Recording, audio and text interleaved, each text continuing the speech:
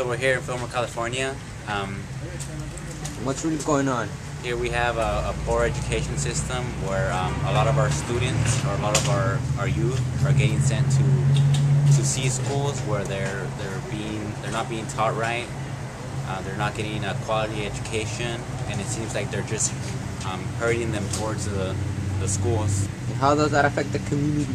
And I feel that a lot of our youth are missing out on opportunities to educate themselves and to go on to college.